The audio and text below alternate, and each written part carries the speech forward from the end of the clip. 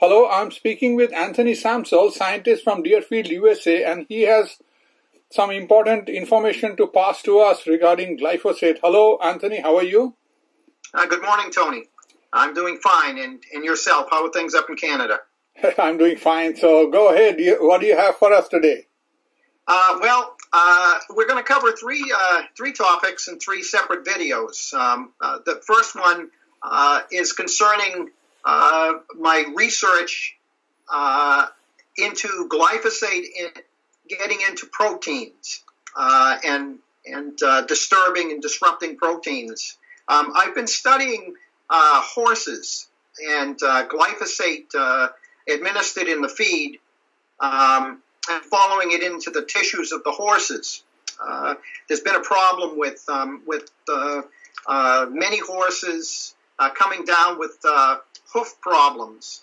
The keratin that is the major protein of construction of the hoof is defective. And as a result, the animal's hooves collapse. The protein isn't supporting the weight of the animals.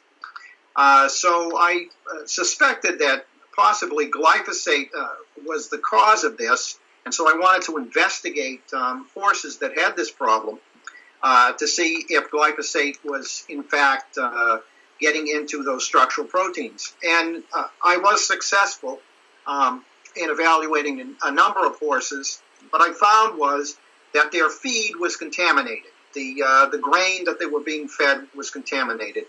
And it was contaminating virtually all the tissues of the animal. We know from Monsanto's studies that when you receive glyphosate in the diet, that glyphosate will be found in all tissues of your biology. There are no tissues that are excluded. The tissues of the horse that I examined not only included the keratin, defective keratin of the hooves, but also their blood. I also looked at the urine.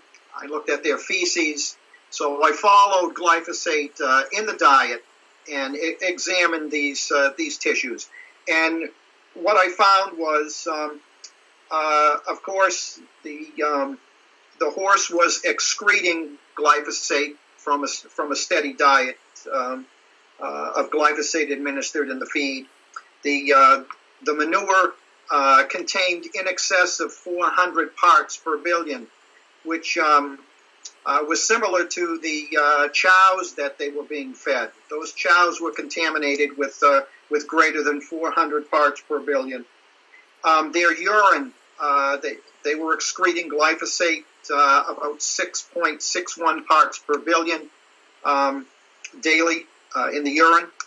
Then I examined their blood. Their blood was also contaminated. It had about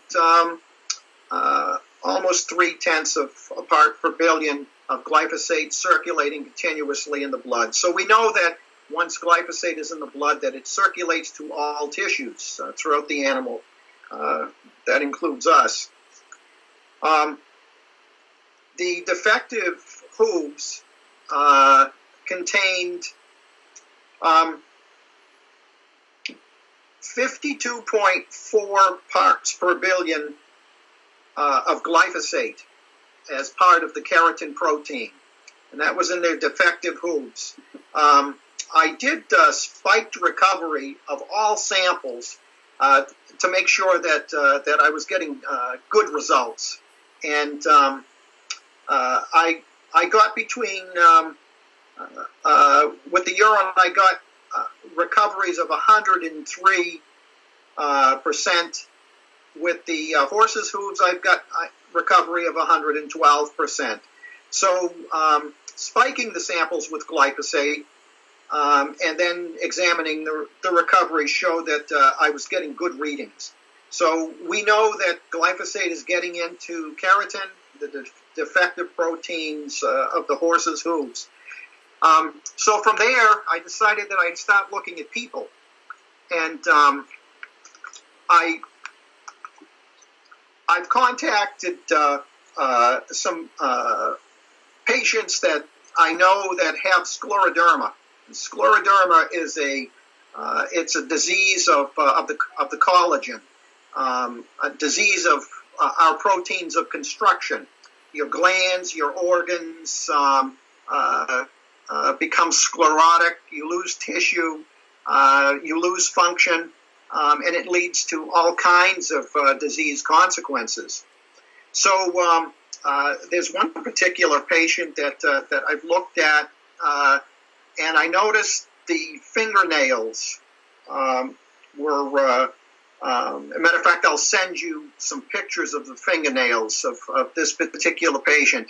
The fingernails and hair are mainly composed of the protein keratin, similar to the horse's hooves that I examined.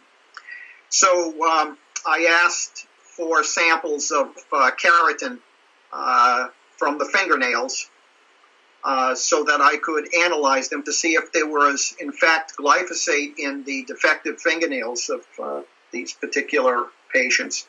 And what I found was that, yes, glyphosate from the diet is getting into hair and fingernails.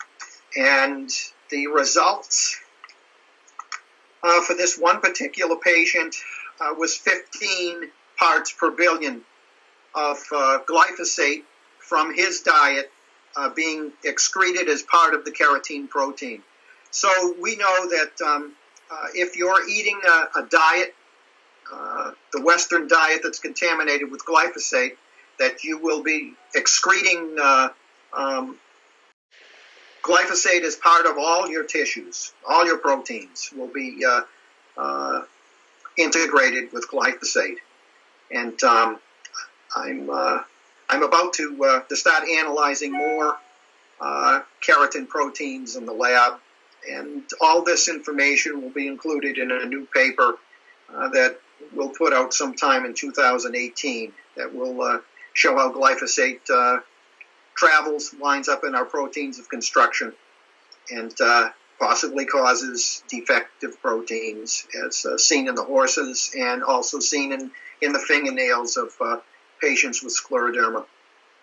So that's that project, Tony. Okay, that's fantastic. I have a last question before we stop this about the hooves.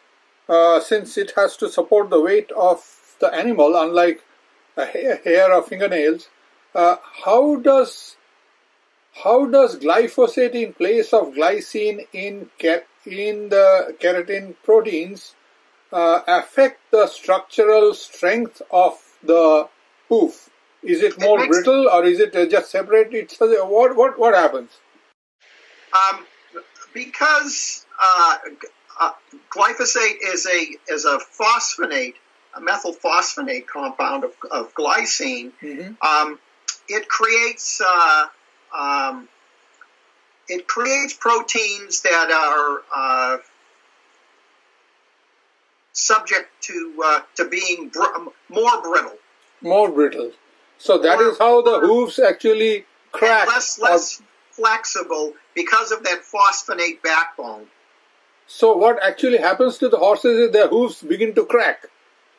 They begin to crack and flake, and they're not as pliable as hooves that just have regular glycine as part of the protein. Okay. Now, as to whether or not glyphosate becomes part of the protein chain itself, or whether it integrates as a ligand in the triple strand of the protein, still has to be determined. But it's in there. We know it's in there. And it took 24-hour digestion of the keratin protein to get glyphosate out into water-based solution for analysis.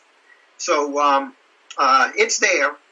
And the same thing with people eating a diet that's contaminated with glyphosate. They'll be you'll be able to find it in their fingernails. I understand. Now, unlike humans, where the fingernail is continuously growing and you don't have the same molecules that you had 3 years ago in your finger or hair, a horse's hoof also continuously replaces its molecules, I suppose. Otherwise, it should have the same thing it had 5 years ago, irrespective of whatever it ate after that.